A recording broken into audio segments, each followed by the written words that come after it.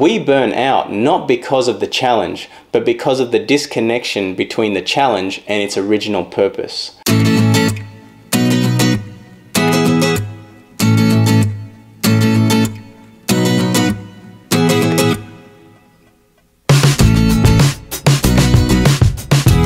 Imagine that you were on a journey, and you've been walking this journey for a long time, step after step after step.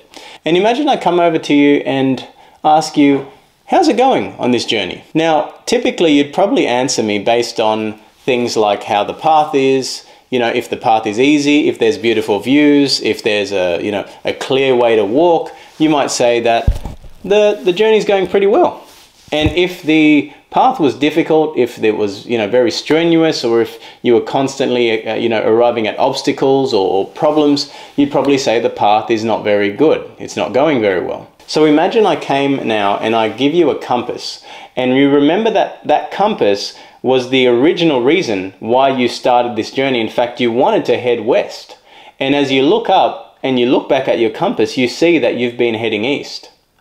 Now when you answer the question of how's it been going, you might have a completely different answer, not based on your experience of the journey, but rather based on the orientation of the compass and which way you've been walking. So herein lies the third factor, the third thing keeping us stuck doing stuff that we don't want to do, that we lose the fundamental why that got us started on this journey. So you can probably relate to the fact that a lot of things that you start doing have a clear why in mind. Like, for example, you might start studying a course with an intention to learn or to grow. You might kind of decide to exercise more regularly with the intention to be more healthy and care for your body. There is initially a compass that sets us on the path.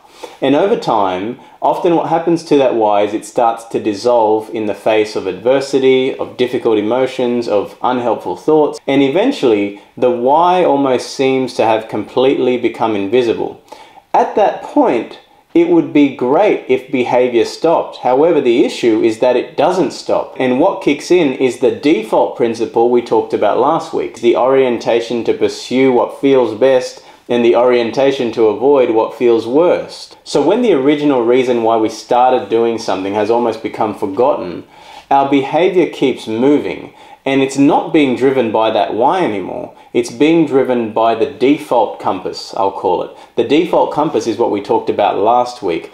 Let's take an example to make this make sense. Let's say that you want to cut out sugar. And initially you've watched one of those films like that Sugar film or Sugar Blues, you've read the book or something where you've just really been enlightened by how harmful this product is to your body. So you decide to cut out sugar with a real connection and insight as to why you want to do this. However, over time, the uncomfortable urges, the thoughts that your mind says like it's not that bad or I can just have one and it will be okay, these things remain prevalent. As time passes and our connection with that original why diminishes, the default setting to pursue pleasure and to avoid discomfort increases in its capacity to influence our decisions, and eventually we might find ourselves back at Coles buying the chocolate bar or back drinking a can of Coke or whatever it is and wondering how we got here. So today we're talking about a very simple principle, that if you're going to do something hard, you have to be closely connected with a reason to do it. Take this metaphor for example. Life is kind of like a boardroom meeting, where you sit at the chair of the board and you decide what's actually going to happen.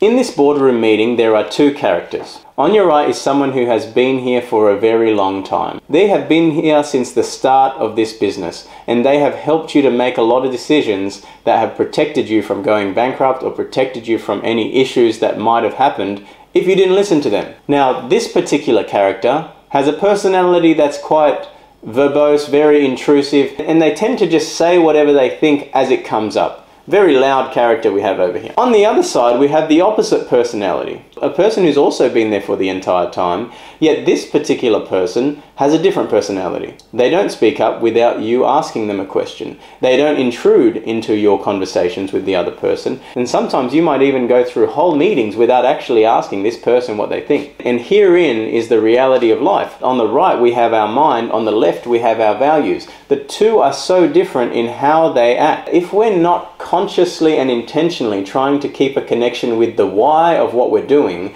the mind and us become engaged in this bi-directional influence and advising. And as we said in week 2, the mind is geared towards the pursuit of what feels good, the avoidance of what feels bad. So if our values are pulling us to do something that actually is important, yet might be uncomfortable to pursue, without a consistent connection with those values, we're eventually going to fade into a bi-directional conversation with our mind and its principle for pleasure seeking and pain avoidance. I want to talk about 3 common issues within this area of being disconnected from our fundamental why, from our compass. The first of these issues is that sometimes we just don't really know what we value.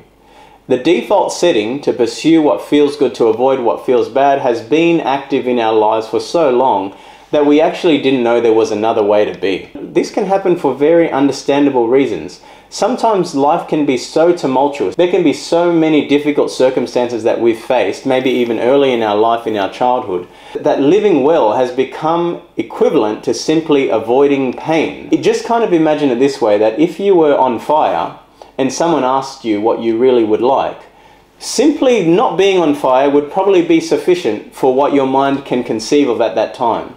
So this is point number 1, just to glaze over it, is that we don't know what we actually value. The second common issue that can happen in this scope of disconnection from our fundamental why is that we can transform values into rules. Transform things that we want to pursue freely into things that we got to make sure we don't break, or things that we should be doing. Sometimes we take on values from our outside world and absorb them as rules that we need to maintain.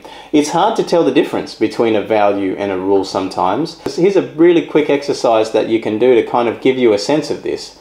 Just close your eyes for a moment and just imagine yourself doing something that you really enjoy. Imagine that you had the rest of the day or tomorrow off, and you could have the whole time to freely do something that you want to be doing. Just notice what that feels like, to imagine the freedom to pursue that activity, whatever it is. Maybe it's fishing or being at the beach. Maybe it's reading a book on your lounge. Maybe it's just going out for a meal. Whatever it is, just imagine the freedom to do that behavior and notice what it feels like to imagine that right now.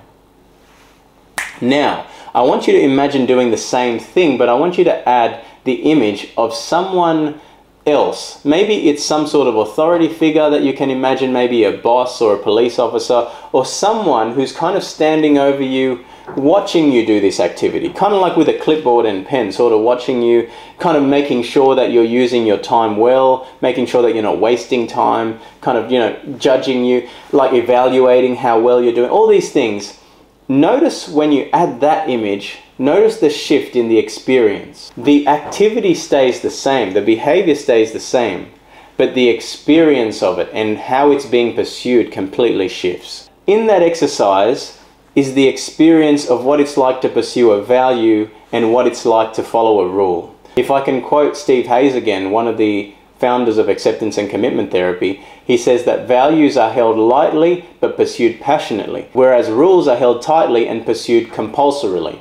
The third common issue that can take place in this area that we're talking about is that we can start to prioritize furnishings over foundations. In your house, you might have some really nice pieces of furniture or things that you've put up. Maybe there's photos on the wall, or a fridge, a couch that you really like, or a seat that you like to sit in. These things are certainly very nice things to have in a house.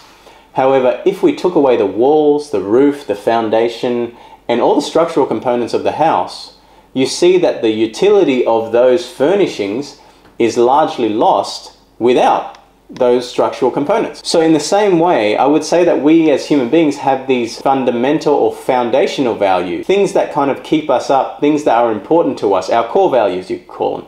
And then we have these other values, these secondary values, things that are also important but lose their flavor and vitality in the absence of the fundamental values. For example, I might really value adventure.